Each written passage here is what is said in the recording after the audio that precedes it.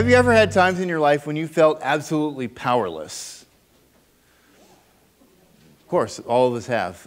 Sarah and I, we've only been married for, I can't even remember. It's going to be 12 years this year. In the first couple years of our marriage, we experienced several times of powerlessness. God called us different places, different things, and there are many times when we found ourselves absolutely at the will of God, completely stranded of our own will. Example, when I moved to Illinois in 2007-ish to go to seminary, sometime after that, Sarah became pregnant.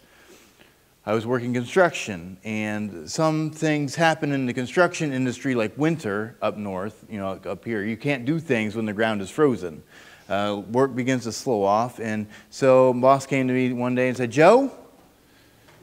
Now, when I was little, we learned this song. Hey, there was a guy named Joe, he worked in the button factory. One day, his boss came to him and said, "Joe, are you busy?" I said, "No," and that's not what I'm talking about here. It just came into my mind, sorry. He said, "Joe, we're going out to eat this afternoon for lunch. You probably don't want to go with us today." Okay, that's kind of weird. Come to find out, he was passive-aggressively telling me that I was fired. I don't want to go to lunch today because that would just take out what very little money we have because I am going to be laid off. Because it's winter time and we don't have enough work for you, we might hire you back later. And that never happened. So Sarah's pregnant, and I am jobless. And this is October, November time frame, so I can't do the math. But she was at least halfway through her pregnancy or somewhere thereabouts. Scary time, absolutely powerless. Talk about being a father trying to provide for your pregnant wife. This is incredibly difficult. And it's happened other times when we have found ourselves jobless, or me being jobless, having to support our kids. And in those moments, you just feel absolutely powerless. Like there is nothing that you can do in all the world. You could send out thousands of applications. You can call people all day, and still nothing happens, and you feel absolutely powerless. And I'm sure some of you have found yourselves in a very similar situation. We feel powerless. Maybe we look at the world and we see there's all these problems. There's drug addiction, there's human trafficking, there's corrupt politicians and controlling governments and things that they're so messed up. There's corruption and sin that is being so abundant, and we just want to do something about it. We want to fix the problems. We want to fix the brokenness. We want to heal the pain. We want to eradicate poverty or illness or whatever, and we just cannot do it. We are incapable of fixing the problem. Or maybe we have natural disasters like hurricanes and tornadoes and winter storms that bring ice in inches and feet of snow, or a creek that rises, and you'll come across the road and it's flooded and you can't do anything about it. You're powerless to get to your destination, or sometimes it is so bad that it rises too high and people's houses and lives get taken. And we've seen that in our history here. There's nothing that we can do in the face of natural disaster. Earthquakes come, volcanoes erupt, seas and rivers and creeks rise, and we are absolutely powerless to do anything about it. Even when we get the Army Corps of Engineers to come and make an engineering solution to this problem, we can never really fix it. It always comes and overpowers us. So we see it. We see that we are so powerless. And if we could do anything, if we could take out an insurance policy, if we could come up with some magic business plan to make it so that these unexpected things do not come and make us completely powerless, we would invest into it. We would buy into it. We would get that product to make us completely 100% secure and safe. Ensure that we have power over our situations. But that doesn't exist. We are completely powerless as humans. We are at the whim of other people. We are at the whim of natural forces. We are at the whim of an almighty God. So we would not choose to be powerless, most of us. But what would happen if we did make a choice to be powerless? We did choose to reject whatever power we had to follow Jesus. Where we choose, or because of our choice to follow Jesus, that we put ourselves in vulnerable situations and put ourselves in a way that we do not have power over our own lives. What would we do? Maybe we get fired for telling our coworker about Jesus, or maybe you work somewhere and the boss or the management is corrupt and there's stealing and there's embezzling, or maybe they're doing things that are illegal and they say, don't tell anybody or else you'll get fired. And you just have had enough of it and you cannot participate with these people, so you say, you know what, I'm done with this job. I'm tired of these illegal, immoral people running this business, and so you leave. Because of your faith, you choose to be without a job. Or maybe because you follow Jesus, you have made the choice to follow Him, that your friends and family, maybe people that you trusted and loved, they turn their back on you and don't want to have anything to do with you. Because you have chosen to follow Jesus. You become powerless. So what do you do about those situations? What can you do when you feel depressed or rejected or sad or alone in these situations? Well, today we're going to be looking at a letter that Jesus was writing to the church in Philadelphia. This church found themselves in this very situation that we're talking about. They were powerless because of their choice to follow Jesus. And if you have your Bibles, go ahead and turn to Revelation chapter 3. We're going to begin at verse 7. This is, wrong book. We're not in 1 Peter. We're in Revelation chapter 3. We're in our series about revive. Jesus is writing these letters to 7 churches in Asia Minor to help encourage their faith, to revive their faith when they were discouraged, to revive their love for other people when they were getting selfish and inward focused, to revive their hope in the midst of their hopelessness. And today he's writing to the church in Philadelphia in their powerlessness. And so hopefully as we read their words that maybe Jesus has something to say in our powerless situations, especially those where we choose to be powerless because of Jesus.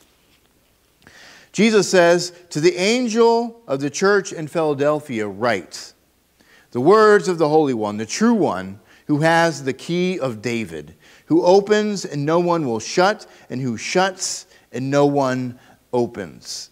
Now, again, like all the other letters that Jesus writes, he is tying into things that he said, or John, the way that John described him in chapter 1. And in chapter 1, John describes Jesus, or Jesus talks about himself as having the keys of death and Hades. And so Jesus is connecting that description back here now. Now, he's drawing on the idea of having a key, or having keys.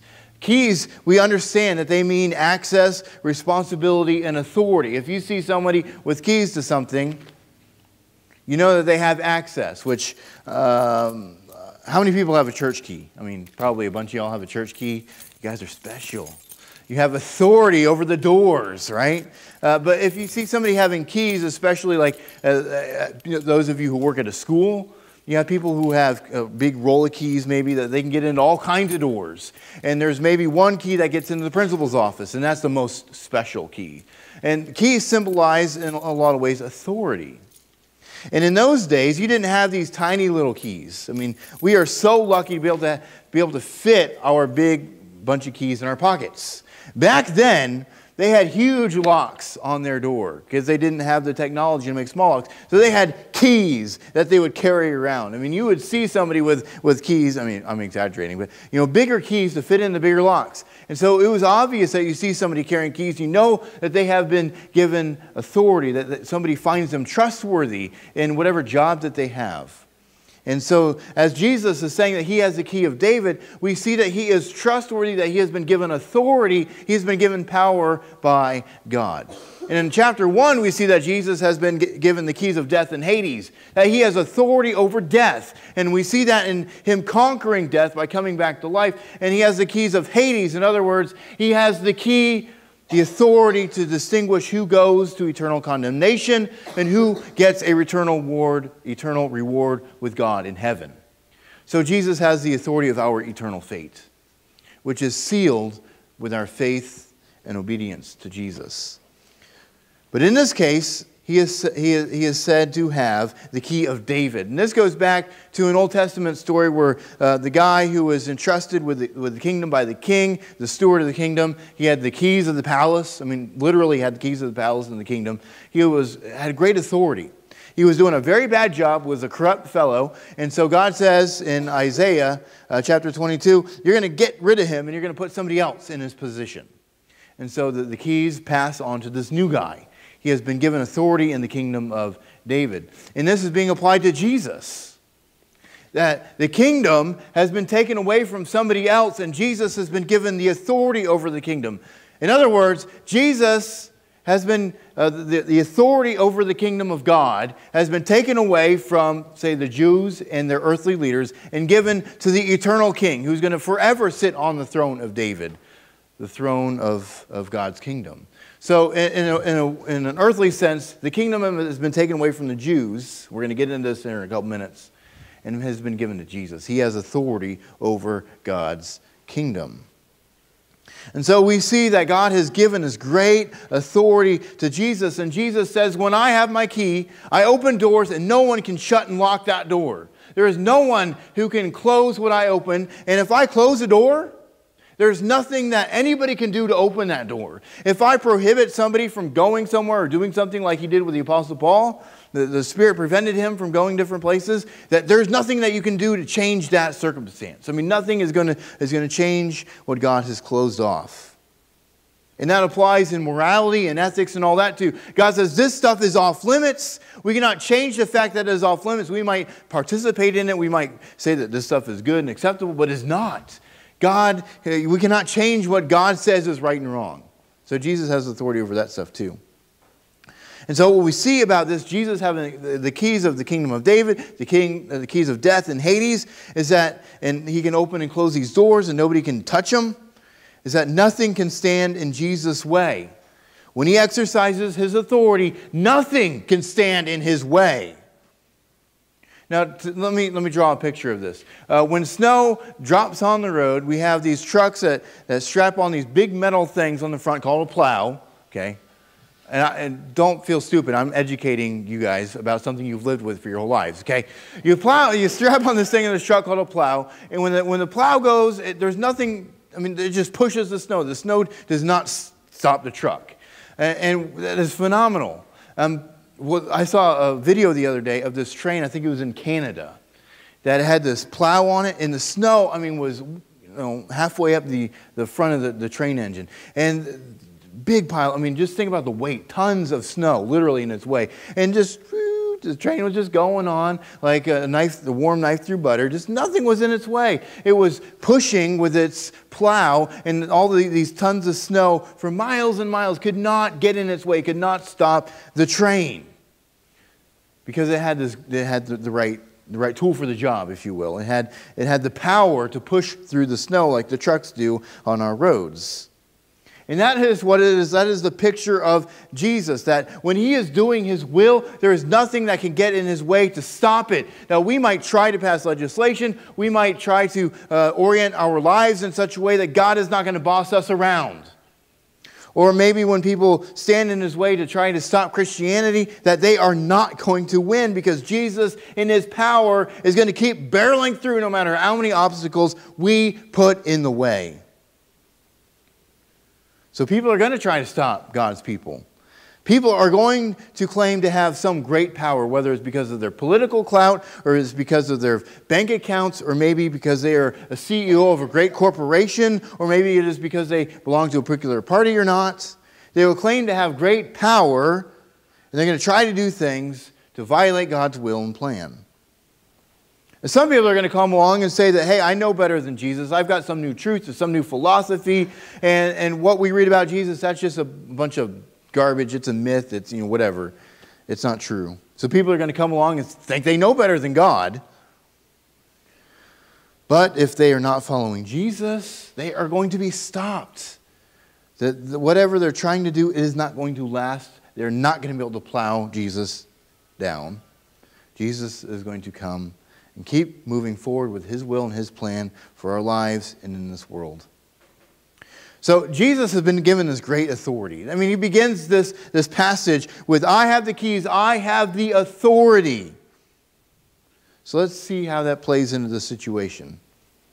In verse 8, he says, I know your works, Behold, I have set before you an open door which no one is able to shut. I know that you have but little power, and yet you have kept my word and have not denied my name. Now, we've seen in other letters where Jesus says, I know your works, and most of those times it is a good thing. And He knows their works, He knows their hard work, their dedication. That is awesome. Last week we found the exception to that. But in this situation, it is, again, God commending them, celebrating their good works and their endurance here that He's talking about, that they have not given in to the pressures. They have not denied His name. Even when the Roman culture, even when the Jews are telling them to deny Jesus, they are not denying. They are holding fast to their faith. But as He is talking about their works, He said, in the midst of talking about their works, He throws in this statement, that I have set a door in your midst that no one is able to shut. I have opened up this door that nobody can shut. Even though they're trying, even though they want to shut the door, they cannot shut it because I, the one who has all the power over everything, I have opened this door so nobody can shut it. But in the midst of that, he is talking about them having little power. That because of the situation in their culture, their context, that they had very little power. And I'll show how this is all connecting here in a second.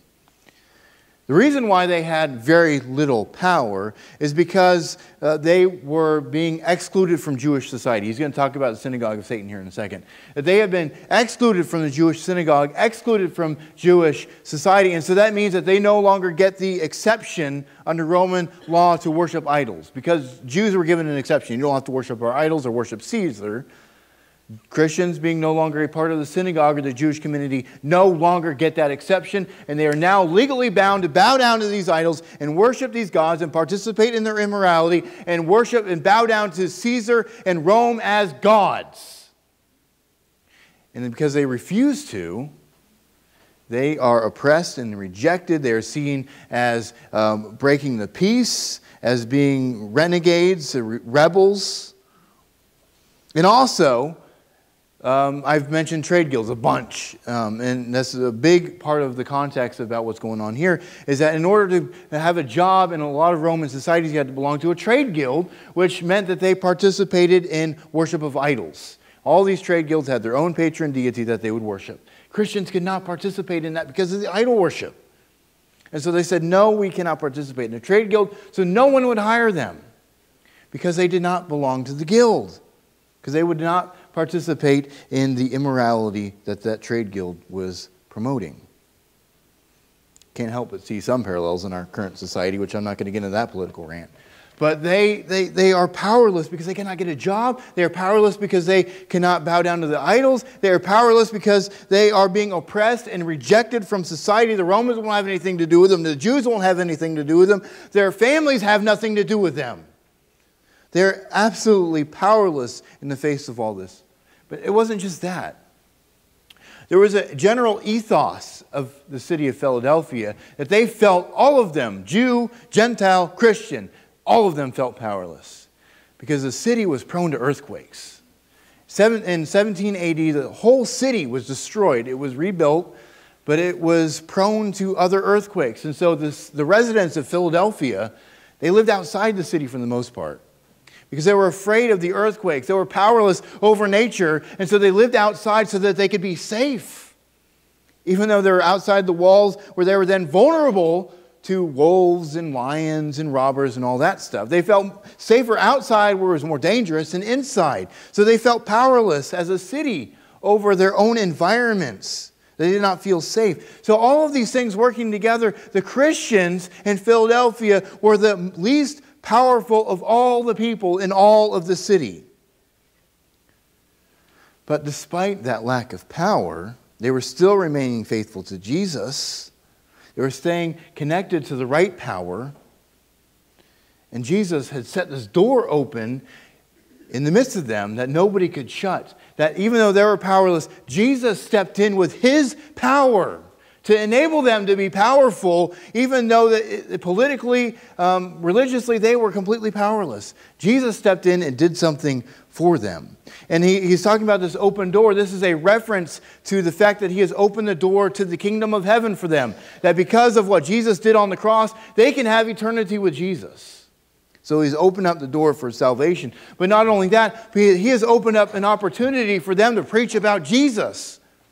Even though it is illegal, even though it is going to get them kicked out of the synagogue and oppressed by the Jewish, the members of the Jewish society, that they still have the power, the ability to witness for Jesus. Nothing can take away their ability to talk about Jesus and spread the gospel of peace. Nothing can take away the power that God supplies. And so that tells us that we need the right kind of power. Political power wouldn't have helped them. Economic power wouldn't have helped them. None of that power. It is only the power of God that helps. And so we need the right kind of power. Now, I have a quick visual demonstration. In our electrical system, we have two kinds of power. Two basic kinds of power. We have alternating current, direct current. If you plug one thing that's direct current into an alternating current, what's going to happen? Kaboom! Vice versa. If you plug the wrong thing into the wrong kind of power, it is going to explode or just not work. I'll try not to blow up your keyboard. Okay. Visual demonstration. Okay. So we have different kinds of power, and this lamp happens to be 120 or 110 volts. If you were to plug this lamp into a 220 circuit, that would be fun. And here, let me show you. Just kidding. But if you have the right kind of power, it's just going to work. But if you don't have the right kind of power, if you try and plug it in the wrong thing, it's not going to work. But if you plug in the right thing, it works. Imagine that. And this is a visual demonstration of what it means to connect to the power of Jesus. He has the power. He has the authority, unlimited power and authority available to us. He has opened the door. Nobody can shut it. We have to tap into his power source in order to get that power. And he has given that power through this open door, through what Jesus has done. And the point is that we can try to tap into all kinds of different power to solve our solutions. And all of those things, it's like plugging this lamp into 220, it is going to blow it up. If we try to plug ourselves into the wrong kind of power, it is going to completely wreck us spiritually. So we can, let me name some of these power supplies that we try to plug ourselves into. The first one, we talked about it in our Sunday school class, the self-esteem. If you try to get by in life by, trying to increase your self-esteem or self-will yourself through something, you're going to fail because our self-esteem and our self-willpower is fragile. I mean, someone could say something to us and shut us down. Oh, I'm so sad. And then if we are trying to base our lives off our own self-esteem and self-willpower, some discouraging word will shut us down and we'll be unproductive in society. Or if we try to turn to political power, that can shift as the wind. Political power, parties come and go, and even there's back-scenes things that happen that corrupt elections and all that sort of things. So we turn to politics, we're just going to get frustrated. If we turn to drugs or alcohol or pharmaceuticals to fix our problems, then we're going to get ourselves even worse.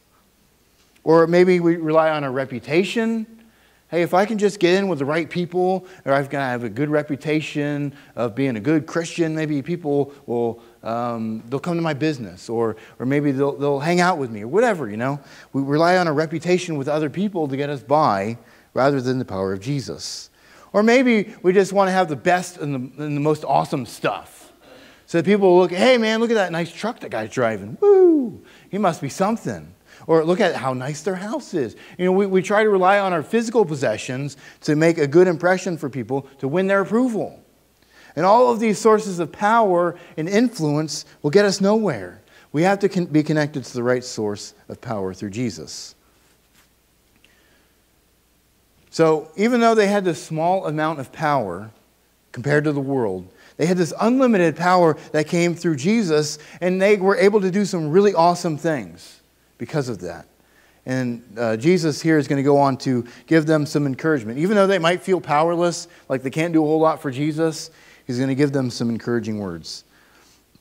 He says, I know your works. Well, I already read that, didn't I? Whoops. Fast forward. Behold, I'm like Marco Rubio up here. I don't know if you've paid attention, but he's had a couple speeches lately where he's said a sentence and then literally said the same sentence right over. Okay, I'm not Marco Rubio. Just joking.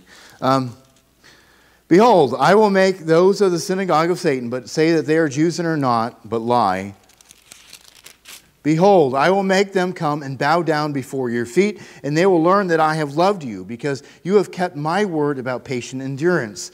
And I will keep you from the hour of trial that is coming on the whole earth, on the whole world, to try those who will dwell on the earth. So Jesus is telling them that you are being oppressed, you are being rejected in society, injustice is being done to you because of your faith. Well, there's coming a day when I'm going to come back and I'm going to reverse all of that. Those people who are oppressing you, they're going to come and they're going to bow down and they are going to acknowledge that, yes, I have loved you and I have given them perseverance in this life to overcome the trials that they put in front of them.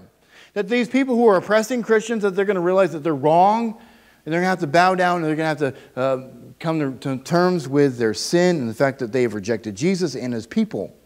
And so these people who are claiming to be Jews and are not, they're lying because they have rejected who Jesus is.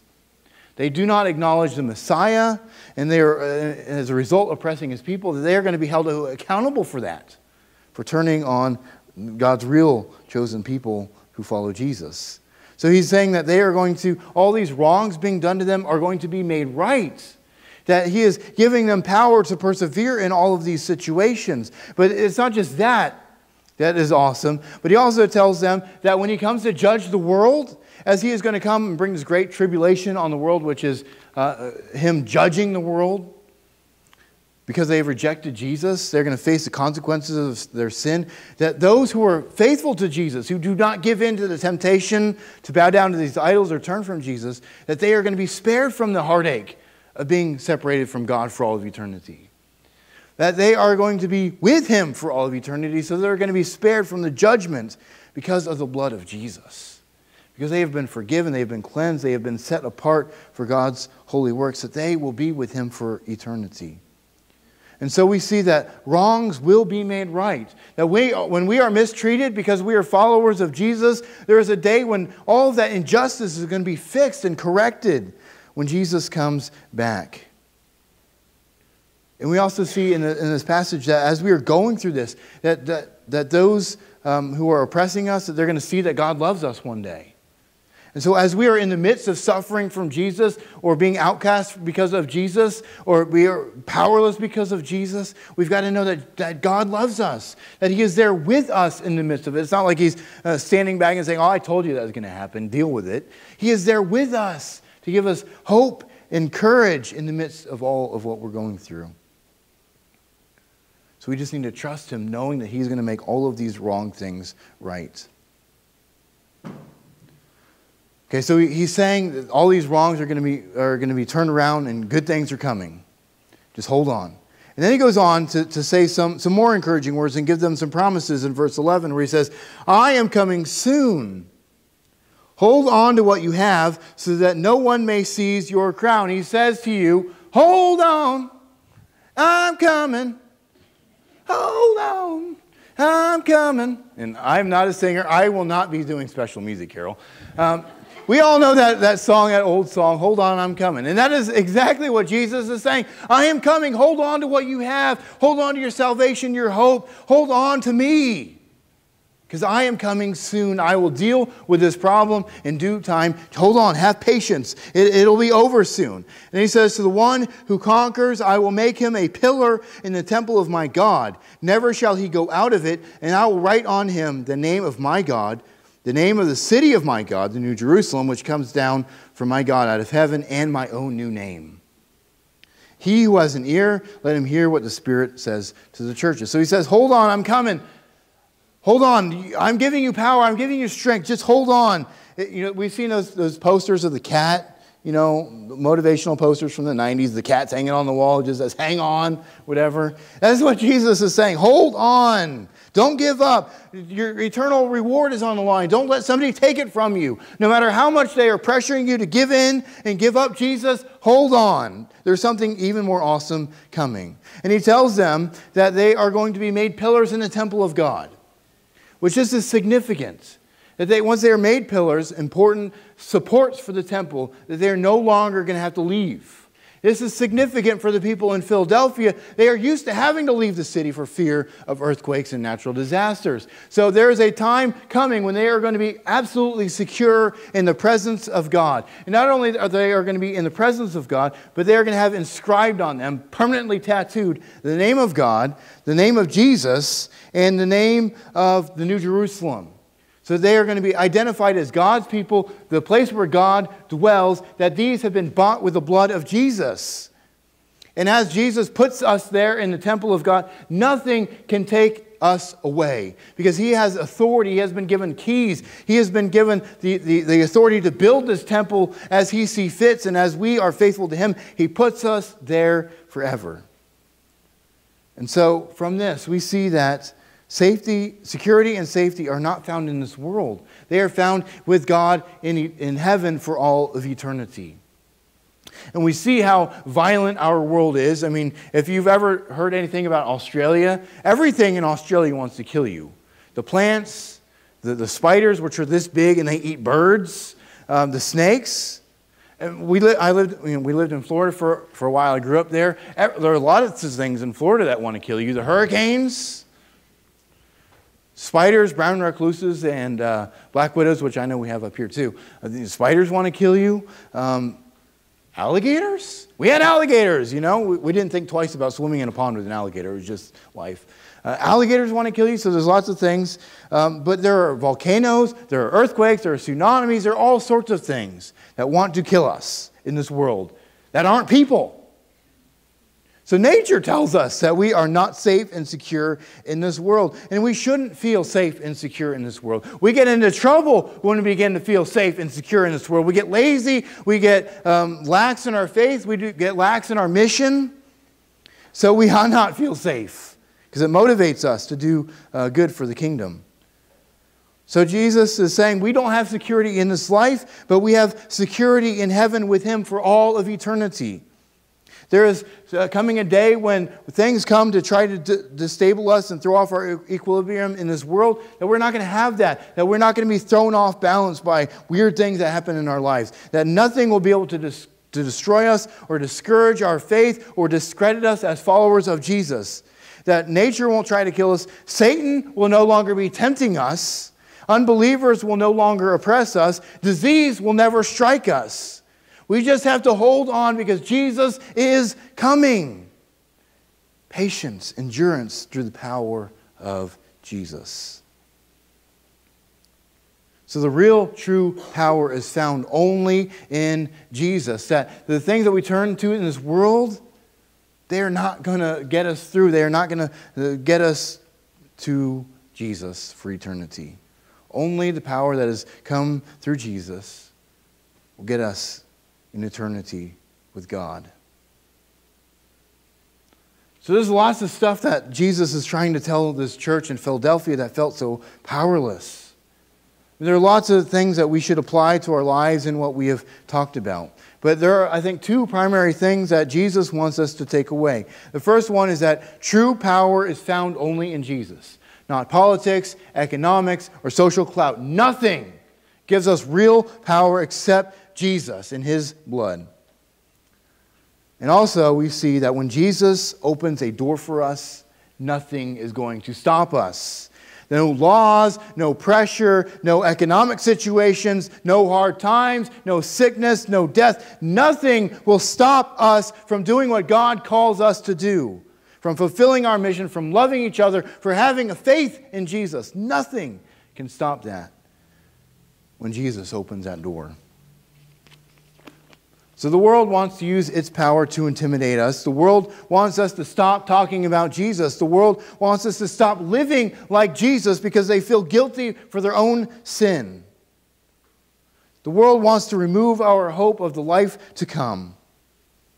But Jesus has placed an open door in front of us. He has placed an open door in our church, in our community, in our world that no one can shut.